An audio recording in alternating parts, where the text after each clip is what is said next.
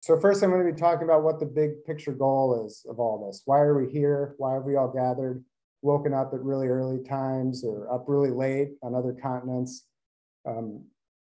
Why have we gathered for this? And then I'll move into sort of the ABCs of physical cosmology, providing the landscape of roughly the last 100 years of how cosmology has evolved, and basically what we think the paradigm is for today. What most scientists agree on is the picture for physical cosmology. And that picture in of itself is replete with holes, both empirically and philosophically, and are causing some consternation for some of the sort of the heavy hitters in cosmology. And this is causing a resurgence in what are called cyclic models of the universe in cosmology. So these types of models were kind of dead about 20 years ago or so. But the current standard Big Bang model has issues, and it's causing a lot of people to really think hard about how to resolve these issues. And one of the main avenues out of that appear to be cyclic models of cosmology. And this has led to a lot of different ideas. So I won't touch on all of those, but I'll just show what is happening right now generally in cosmology. Regardless of any of that, there's going to be a limit to this physicalist approach. I'll delve into that a lot more. I'm kind of preaching to the choir on this one, but I'll be discussing and trying to prove why there is a limit to any physical cosmological model to try and have a comprehensive framework of the cosmos. So our goal is going to be building a comprehensive concordance model of cosmology, including consciousness, as Bhaktivedanta alluded to. And this is a pretty big task, but we'll move incrementally as science does. So onto the big picture goal. Well, we can see it right here on the website. We have our devotee scientist, Murali Gopal, bravely talking to one of the great philosophers, David Chalmers. And whether or not you agree with the exact wording of the mission statement, the BI is a Center for Research and Dissemination of a non-mechanistic view of reality, with the main purpose of the Institute to explore the implications of Bhaktivedanta philosophy as it bears upon human culture, and to present it in such things as conferences and workshops like this. And one of the keys that I'll talk about more is that the BI is building intellectual bridges and creating joint research paths.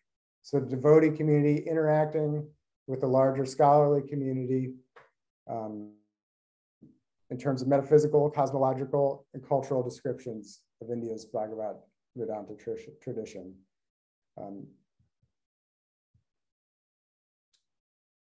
So Cosmo 3 for us is just another stepping stone after Cosmo 1 and 2. And it's our way of devotee scientists and non-scientists getting together to make tangible contributions to a larger framework for how we can explain cosmology and the integration of consciousness. And in that regard, we need to be able to speak the language of academia, right? So we need to be able to present this in such a way that will ultimately attract people to bhakti. So developing this model, in our view, is going to be something that will be rigorous both mathematically and incorporate an experiential framework with consciousness playing an integral role. We know that quantum mechanics demands the role of the observer in consciousness. And as we look at the universe, especially the very early universe in cosmogenesis, quantum mechanics is what's dominant at that epoch, and consciousness is absolutely central to that.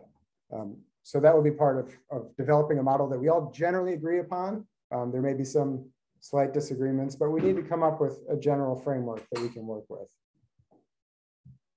And Bhaktivedanta alluded to this, but this is absolutely an interdisciplinary collaboration. It's not just scientists tinkering away with their theories on cosmology. It takes kind of all hands on deck. This is, we need the historians, philosophers, cosmologists, quantum physicists, whoever we can get in the devotee community working together on this. I can think back when I was in graduate school, if you're in the physics department, you stay in the physics department. In fact, I don't think I entered any other building on campus. But for us, it's inherent in our discourse that it's interdisciplinary. And from my perspective, that means not everyone has to be an expert in cosmology or even an expert in Shastra, but at least know the landscape of both.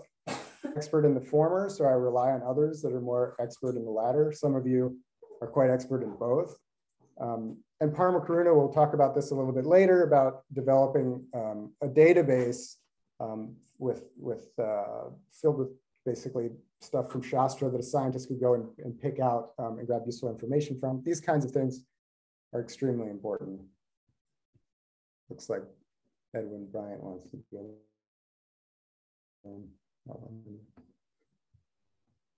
Okay, so the cyclic universe. The question is, who cares? Why do we care about this? It seems so esoteric. We have bills to pay. We have, cars that need to be fixed. We have families to take care of. Why should we care about a universe that may just inflate forever or contract or so? What does that matter?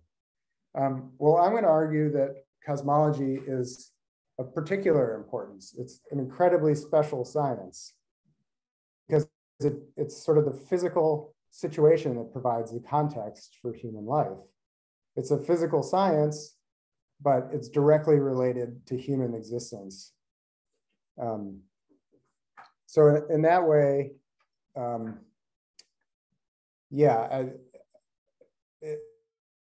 it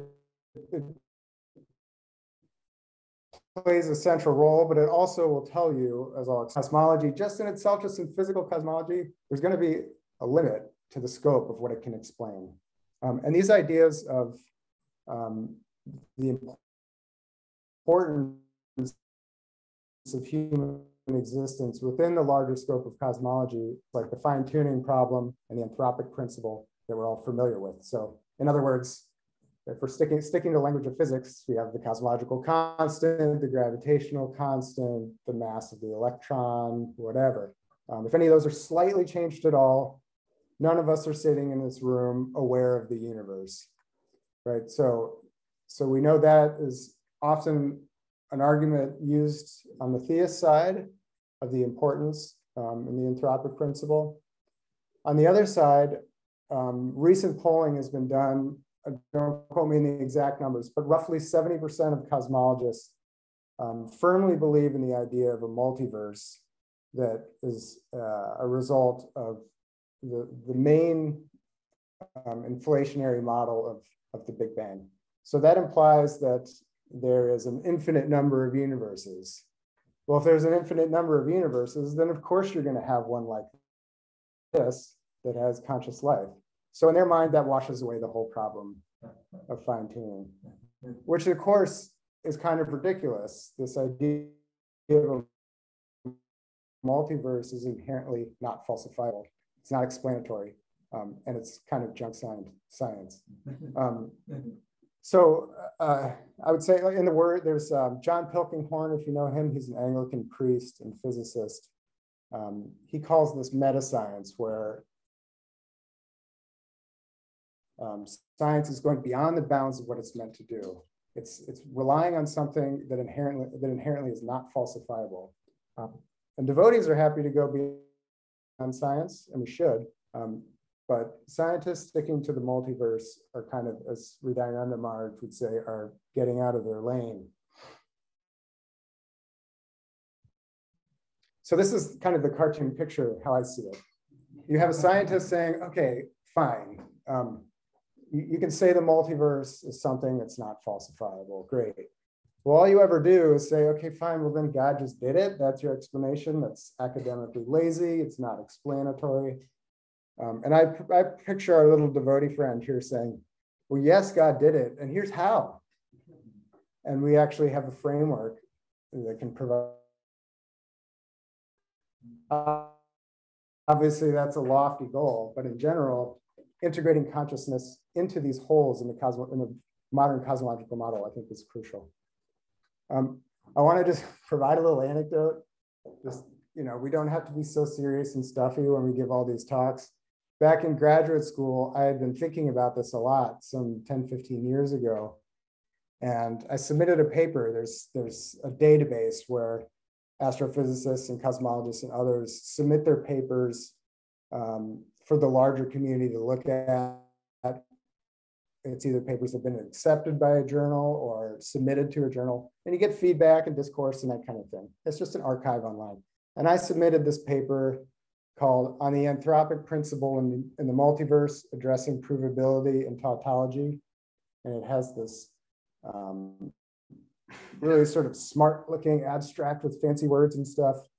But if you actually look closer, and you weren't one of those people that sent an incredibly vitriolic email to me without ever reading it, you would notice that, oh, it looks like he's doing some fancy stuff with all these equations.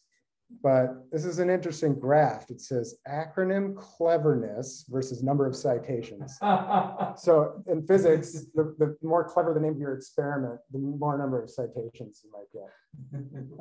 And if you looked even closer, you might know, have these subject headings.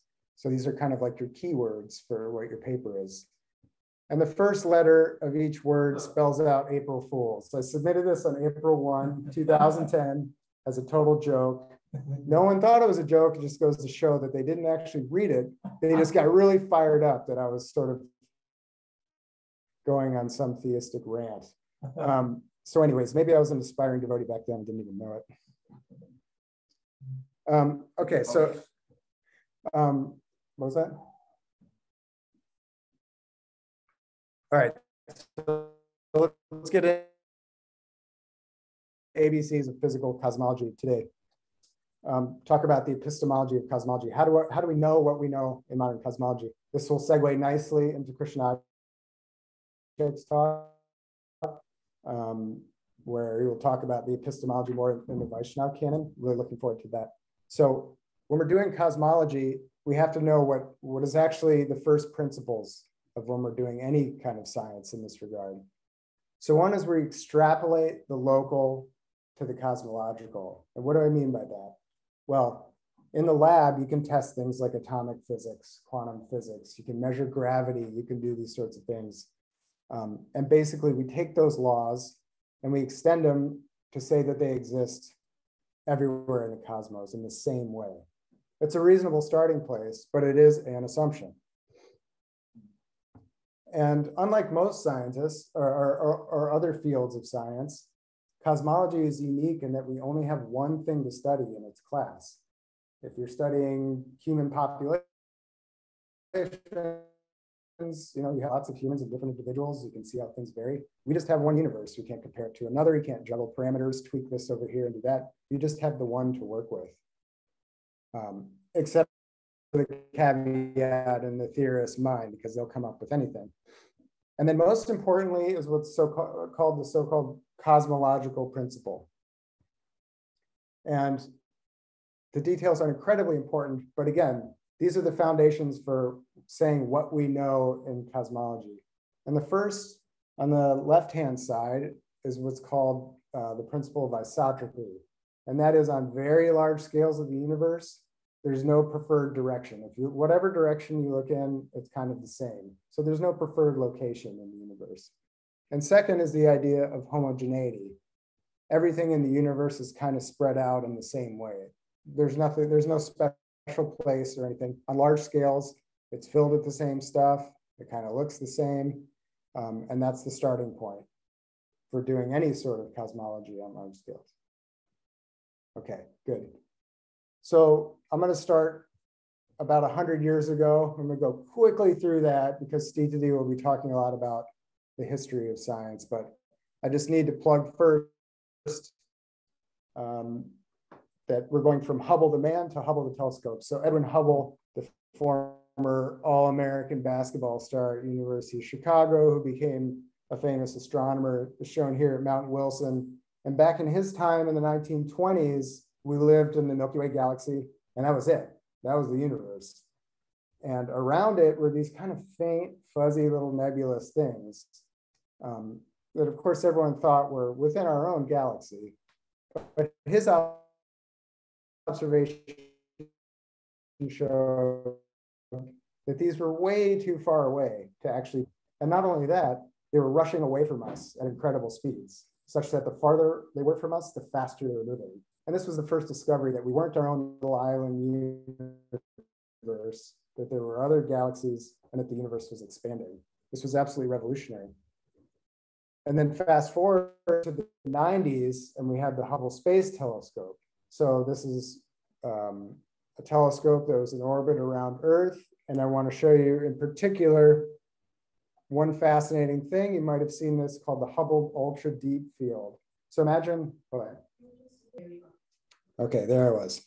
Okay, I may have to speed through a little bit of stuff, but here, what you can see is that as this space telescope is orbiting, do me a favor and imagine something here. So imagine sticking your thumb out to the sky and taking a picture the size of your thumbnail. This is what the Hubble Space Telescope did for the equivalent of an 11-day exposure as it orbited around Earth. Just one patch of sky about that size. And what it showed was in that little patch, there were about 10,000 galaxies. Okay, so take that idea and extrapolate it to the entire full 360 view of the universe. And we're talking trillions of galaxies. So this was another major revolution in our understanding of the cosmos. Hopefully these videos won't keep lagging, but we'll charge on.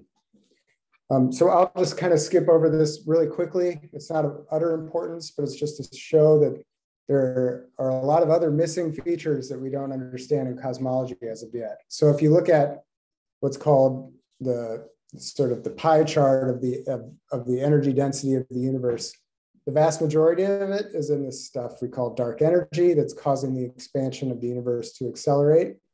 About 27%, these numbers change from time to time, is what we call dark matter, discovered back in the 70s. It's basically a type of matter that we don't understand, we don't know what it is, we know how it behaves, and it doesn't interact with light, it just interacts through the force of gravity. And then, so in the universe, only about 5% of it is stuff made of, say, atoms, visible matter, like this table and all of us that we can see.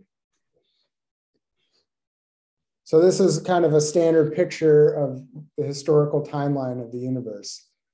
On the far right-hand side, we're at the present day, and that's kind of showing where we have, this isn't to scale, the universe has expanded and gotten much larger than it was previously, but you have sort of this expanded acceleration of space. And we have galaxies, our own galaxies, everything we know about the current state of the universe. As we travel back in time to the left, you'll notice this faint sort of picture, there's the cursor working, right here. Bhupal Dev will talk about this more. This is what's known as the cosmic microwave background. And it's what it's allowed us to piece together the full history of the cosmos. So basically what happens, we know that the universe is expanding. Logically, you would think, well, in the past, it was going in the other direction. It was getting smaller. It was smaller and smaller and smaller. And as you get more compactified and the universe is hotter and denser, light cannot actually escape from atoms. But as it gets a little bit bigger, it starts to cool down. And at this very particular time, about 400,000 years after whatever this event was, photons can now escape from nuclei and are free to spread throughout the universe. And this is called the cosmic microwave background. This is a picture of it. It's a whole, the full 360-degree view of the sky. And this is basically the temperature of the universe. It's showing basically the relic universe after the Big Bang. It's kind of a fossil record of what the early universe looked like. And this was a wild success for physical cosmology. It was predicted, it was expected, and it fit a lot of the theories of Big Bang inflation. So Bhupal will talk more about this. All I'm going to say here is that basically the early universe was incredibly smooth in temperature and matter, et cetera. And we have very, very detailed observations of this. And it allows us to connect what happened in the very distant past to what we know today. So by and large, from about 400,000 years after some event, we can call it the Big Bang if you like, until now, cosmologists generally agree about what's going on. But if we go back to this picture, before this time, the only way we can really probe it is by doing stuff in the laboratory. Because as the universe gets smaller and smaller, it starts to get to temperatures and energy scales that are just unfathomably large. So particle accelerators like CERN and those sorts of things can try and simulate these conditions, but only down to like a certain energy scale. There's a point beyond which we actually can't really test in the lab. So then we're left thinking, okay, what happened before this time? This roughly is at these particle accelerators or testing conditions down to about 10 to the minus 12 seconds after something happened. Call it a Big Bang, time equals 0, whatever, we'll get to that. But we don't know anything before that. It's pure speculation. So as the universe gets really small and compactified, it's no longer gravity that's dominating on large scales. We're at small scales where quantum mechanics is what is dominating. And that's a funny, strange world when you get to that size. And like I was saying before, consciousness can play a crucial role in what's going on in the world of quantum mechanics. So our theories generally break down. Physics breaks down when you get to these really small scales. So if we're interested in cosmogenesis, what happened toward the beginning of time, or at, let's just say time equals 0 for now, physics breaks down. So now we have a picture of some universe where some event happened. It expanded rapidly in this period called inflation, and then will continue to expand. But these issues with, say, the multiverse and other things that we can't probe about the standard model of cosmology is that other scenarios might be going on. One of those might be, well, it gets so big that ultimately all the matter in the universe causes it to collapse back down. These sorts of models were ruled out some 20 years ago or more. These are, the so-called big crunch models. But there's been a real resurgence in this type of thinking, and I'll tell you why. So a lot of really, really important thinkers in the field of cosmology are very uncomfortable with this idea of a multiverse and inflation. And they started thinking a little bit out of the box. And we're not just talking about grad students twiddling away in their cubbies writing down theories. These are Nobel laureates that are very unhappy and unsettled with what is commonly accepted as the concordance model in cosmology. So this has led to people thinking more about how we can resolve these issues inherently that are empirically challenging and in a sense not falsifiable, and philosophically very troubling. So these have led to new types of cyclic cosmological models, and there are a lot of them. And this wasn't really around at all when I was in grad school. We're just talking the last few years where these have sort of resurfaced in new and exciting ways. This is just showing, a collage of some of these. Gopal will be talking about one in particular that is quite interesting. So a few highlights. There's Nobel laureate Sir Roger Penrose's conformal cyclic cosmology.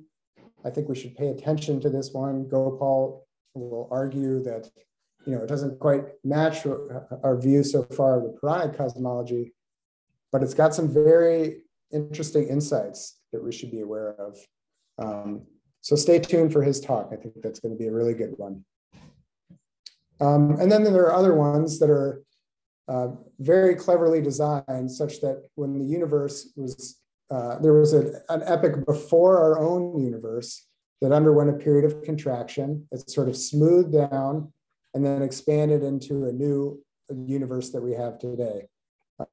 It's with rather simple and elegant arguments and gets around a lot of the problems, doesn't even involve something like inflation or anything like that.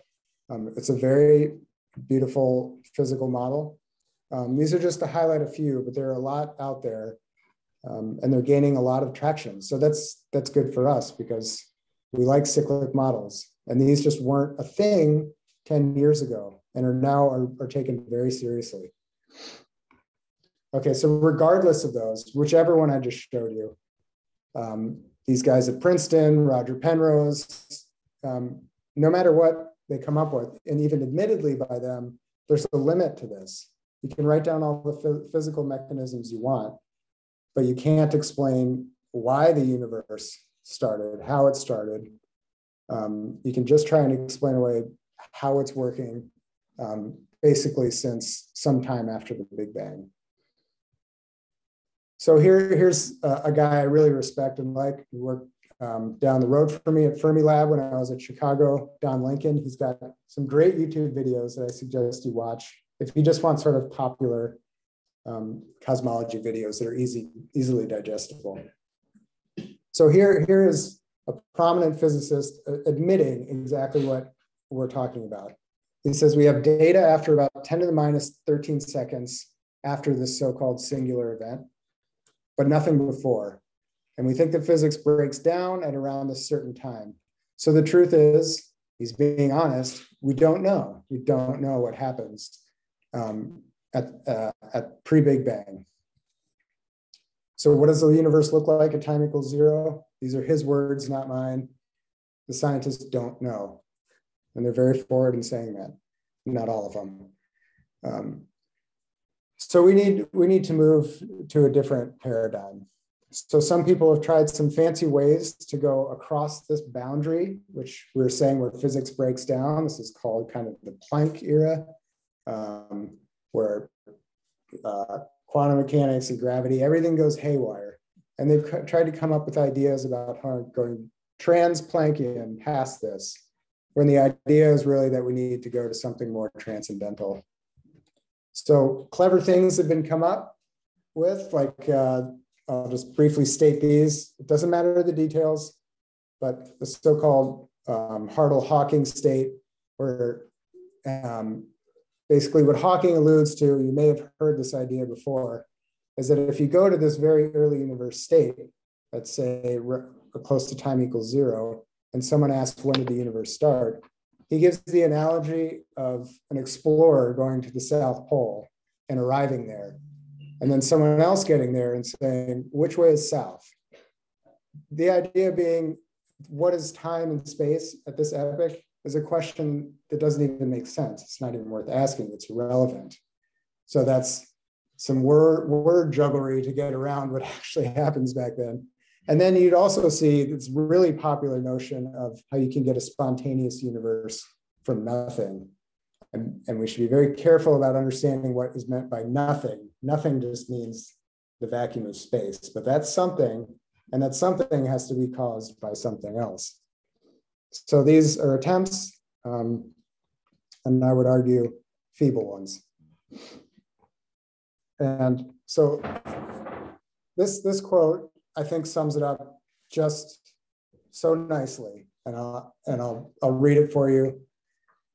So it says, do advances in modern physics and cosmology help us, well, I can't see what it says under there, address these underlying questions of why there is something called the universe at all, and why there are things called the laws of physics, and why those laws seem to take the form of quantum mechanics, and why some particular wave function.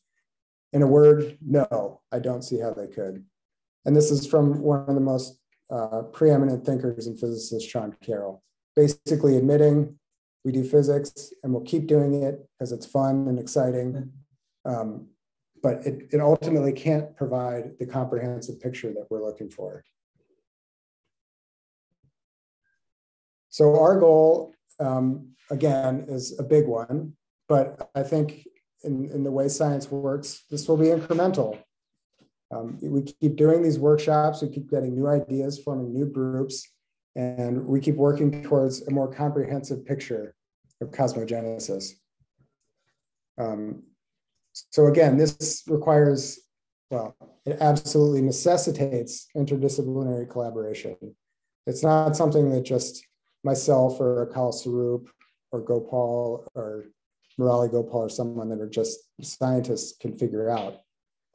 Everyone needs to be working on trying to put together a picture based on a Puranic cosmological model, or maybe beyond the Puranas, if need be, that invokes the metaphysical as well, as Brahmatirtha was talking about. And this is just required inherently by the limits of physicalism. So some sort of new consciousness matter interface is what we're looking for. Because these stringing of different universes, one after another, need further explanation than just the laws of physics that are built on their own inherent assumptions. And a lot of work has been done so far. I refer you to Akanadi's Atma paradigm.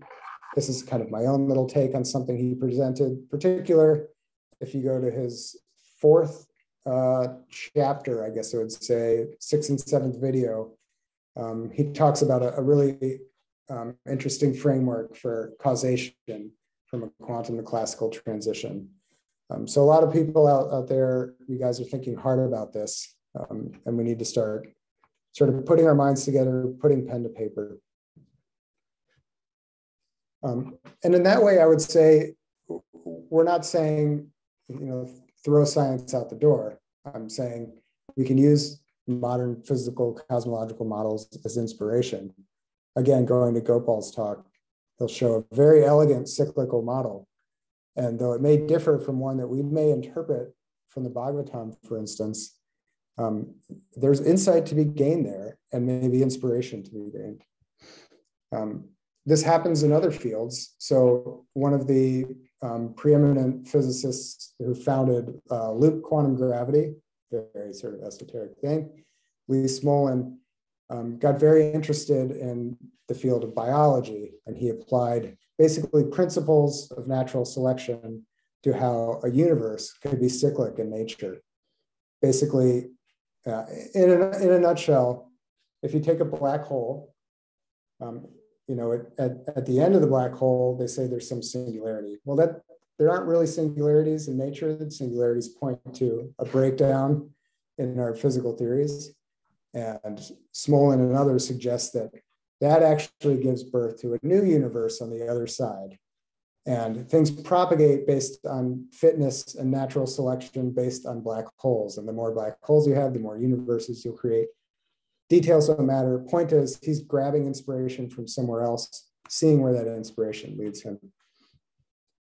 But I would say, let's please proceed cautiously. Again, we're trying to do a rigorous mathematical and experiential framework. So to paraphrase the physicist and metaphysicist David Bohm, beware of these false insights. I'll give a tentative example. So imagine our black hole here, and Siddhari is headed towards this black hole. He lives in our regular space and time, but there's kind of this horizon, this boundary, where things start to get really strange. Space and time start to really get weird. And then he crosses this boundary and goes into some realm we don't really understand. Well, you can see online and in other places, people saying, oh, well, that's like you're in Brahmaloka and space and time get weird. And then you leave there and you hit this shell, this boundary. It's a transition to the spiritual world. And then space and time as you know it are not like you knew it before, or they don't exist at all.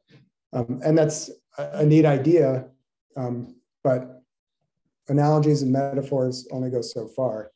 We need to have, a rigorous framework for this.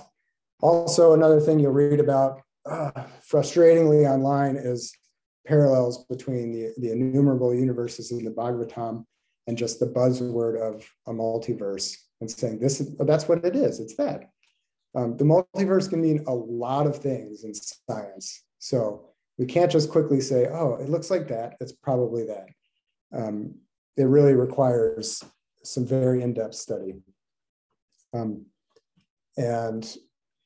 I'll forget about the quantum mechanics. I'll go off on a tangent on that. But I just wanted to end with a quote that I think is really beautiful. And this is from Sataputta. in his book, God and Science. He says, the theory of creation by sound vibration involves transcendental levels of reality, not accessible to the mundane senses. And thus, in one way, it is more unverifiable than the purely physical Darwinian theory. However, if a purely physical theory turns out to be empirically unverifiable, then there's nothing further one can do to be sure about it. Of course, the dynamics of obtaining such knowledge are different from those of empirical experimental science and mathematical analysis. Instead of forcing nature to disclose its secrets, one surrenders to the Supreme Lord in a humble spirit and pursues a path of spiritual discipline and divine service. Thanks.